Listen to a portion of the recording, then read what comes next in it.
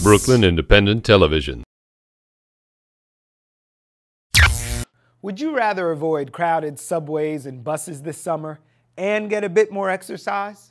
Well, you may be in luck, as the city plans to kick off a new bike share program where people can rent a bike to get around town.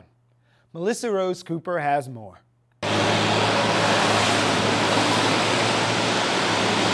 Brooklynites who don't want to walk, drive, or pay costly fares taking public transportation will soon have an affordable way to get around the city.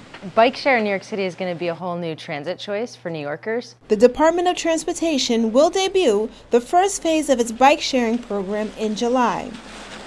Sponsored by Citigroup, the program will roll out 600 biking stations by 2013. It's going to expand our ability to get around and make it easier. It's low cost, and suddenly your neighborhood's going to have a new transportation choice. People we spoke to are excited. I think it's a great program. I think anything that gets more people on bikes is great. Similar bike share programs have already been implemented all over the world in cities like Boston, Chicago, Toronto, and London. All over the world where bike share programs have already been running, we've seen that bike share users are in fewer crashes than regular bike riders, so I think there's going to be a lot more safety actually. Cyclists in the area say it's about time New York has one of its own. I got the chance to try it out when I was recently in Madison, Wisconsin for work. It's been very, very successful there. It's made it a much more bike-friendly city, so I'm hoping it does the same for us. Anyone who wants to take advantage of the bike share program can opt for a $95 annual membership that will allow you to ride up to 45 minutes. If more time is needed, there's an extra charge. Daily and weekly memberships will also be available. It's a great program. I ride my bike for exercise and just to ride, you know. Even local businesses are meeting the demands of its two-wheel customers. Gorilla Coffee and Park Slope built this mini bike parking lot in front of its shop. I hope it decreases car traffic. I hope that there's people that maybe would drive to get on the train, might just ride their bike to get on the train or cut the car step or the bus step out.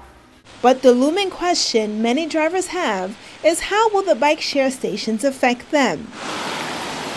Like any program, it's going to take New Yorkers trying it and using it to get it right. I think we need to sort of rethink the way we use our street space. It's public space. And where you used to store one car, bike share is now going to have 12 new parking spots in that one spot. So people are going to be able to come and go in numbers much higher than before.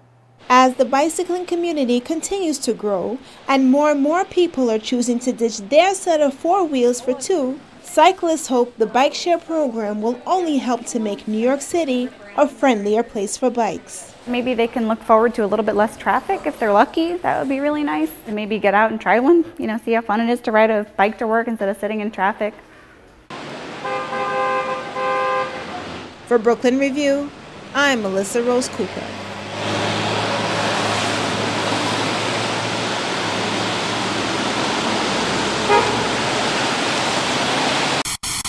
Watch this and other Brooklyn Independent Television episodes online at brickartsmedia.org/BIT.